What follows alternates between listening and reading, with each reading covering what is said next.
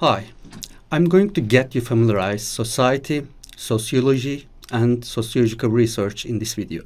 To achieve this aim, I'm going to briefly talk about what sociology is, the concept of society, origins of sociology, basic concepts of sociological research, methodological approach in sociology, and lastly, qualitative and quantitative research models. As a branch of social sciences, the discipline of sociology focuses on interaction between social actors and society. It provides us a perspective to research various issues that can be a social fact, social malady, or a social change. An important trait of the sociological research lies in its ability to enable us seeing how society shapes individuals' behaviors. It also shows us social characteristics of individuals' decisions, values, norms, and behaviors. Such an emphasis on sociology inevitably leads us to clarify what sociologists mean as they talk about society. Society can be considered as a totality of the mutual relationship and interactions among people who have gathered together, who share a specific territory and culture, as well as common social institutions. Main types of societies can be signified as hunting and gathering societies, pastoral societies, agrarian societies, traditional states, industrial or modern societies, and post-industrial societies. Although it is not easy to point out a precise date for the birth of sociology, we can note that the influence of the French Revolution and the Industrial Revolution were the major social transformations or change that have taken place in the 18th century and led to birth of sociological ways of inquiry. Following these major transformations in European societies, the old traditional societies, which was based on kinship, land ownership, religion, local communities, and monarchies, were replaced by a new society that was an industrialized, urbanized, and bureaucratized societies. This major change caused chaos and disorder in the society, and the first sociologists tried to understand why and how societies change. So, it can be said that roots of sociology lie in attempts to answer questions about the structure, change, and future of the society by using certain systematic methods of scientific inquiry.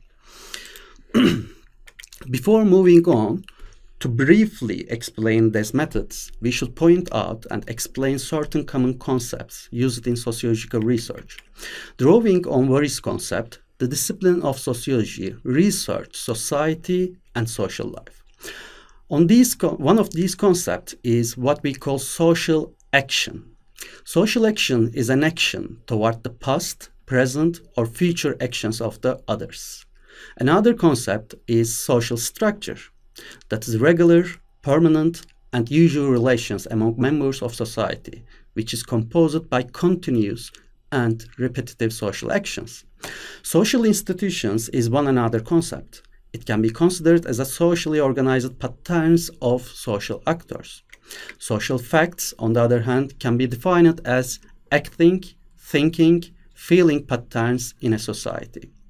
An important concept is social groups that can be considered as a set of people who are in mutual interaction. Status is also frequently encountered in sociological research. It can be considered as a rank or position that a person or a group of people hold in the society. Lastly, we should point out values and norms. Values are ideals and faiths which people in society consider as important determinant of their way of life.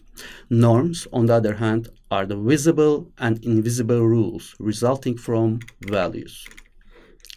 So, what are the main methodological approaches in sociological research? It wouldn't be wrong to claim that the positivist approach is the oldest method of social inquiry in sociological investigation. The positivist approach depends on the assertion that science has only one logic and any intellectual activity can be considered as scientific if only it matches such logic. According to the positivism, there are social laws regulating the social world, and these laws and social reality itself exist independently of peoples themselves. However, according to the interpretive approach, social facts are not stable. They constantly continue to be established. According to the interpretive approach, the social world is established through cultural relations, as well as intentional actions of people. One another methodological approach is known as the critical approach that shares some characteristic of both positivism and interpretive approach. It claims that social reality exists independently from human actions. However, it also argues that social reality is shaped by social, political, economic, and cultural factors. For critical approach, social reality changes in time, and it proposed to focus on conflict between different groups in society. Feminist approach is another and relatively new approach in sociological ways of inquiry. This approach is based on feminist theories and adopted by researchers who have developed feminist perspective. The purpose of feminist research is to reveal how gender and power relations are penetrated in every aspect of social life. Lastly, we should also point out postmodern approach that has been drawn on frequently in sociological research recently. It rejects all organized belief system, including social theory and the notion of linear historical development and progress. For postmodern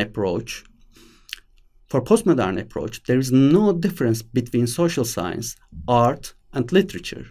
It argues that research cannot have a function other than describing, and all descriptions are the same in terms of their value. Lastly, we should briefly describe distinctions of qualitative and quantitative research design in sociological ways of inquiry.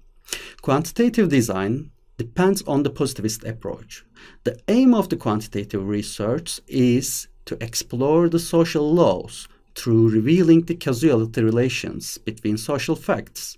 Concepts are transformed into measurable variables, and data are gathered with precise measurements. Samples are large and selected through probability sampling techniques. Findings of the research are presented with charts, tables, and graphics.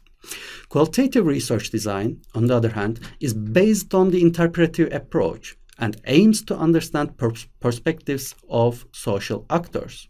The purpose of the qualitative research is to understand how people constitute meaning and social reality in their social context.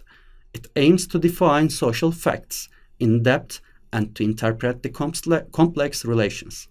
Samples are smaller and findings are presented verbally in a way that shows the details, depth, and variety of the data. Thank you for watching.